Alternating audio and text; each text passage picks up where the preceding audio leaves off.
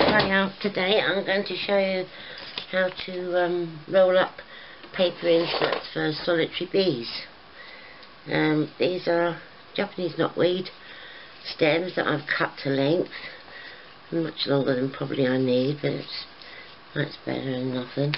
And so what we do is I've got some brown paper which I've used from parcel packaging and ironed it out flat so it's nice and easy to do, and a piece of plastic like a knitting needle, something to roll it on.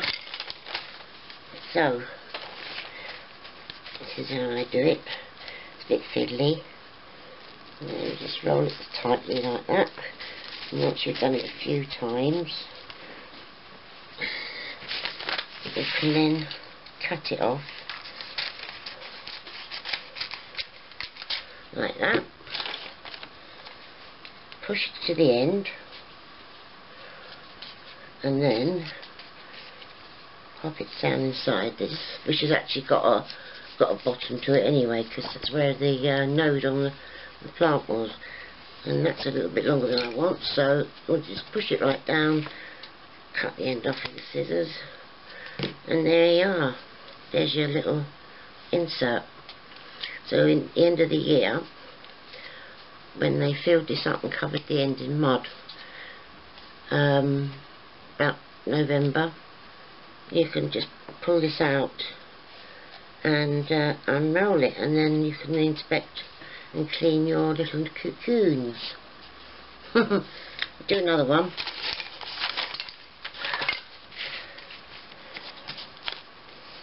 So here we go.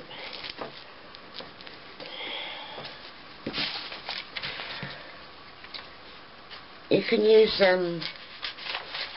any thinish paper that's nice and clean and doesn't have any print on it, preferably. You know, paper that you use for the printer can be used, but you know, this is free and fairly nice and easy to use.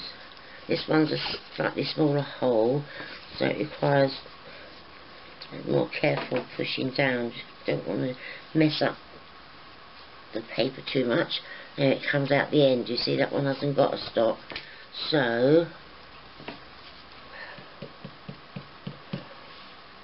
alright, I've pushed it through. Right, now it's nice and flat on the end. There's my mud already. Don't want it too wet and don't want it too dry. If it's too wet it will shrink and then the end will fall out once you put it in the bee house, and they prefer to have a stop on the end so they can't see daylight. So choose the less decent end out of the two. So first of all, cut off the bit that's too long,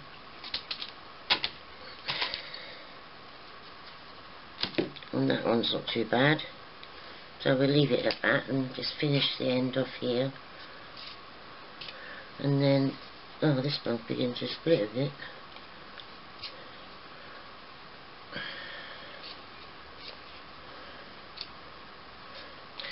Let that dry a bit. I'll just pop it in something for a few hours, and then it's ready for the bees to use. Just do one more.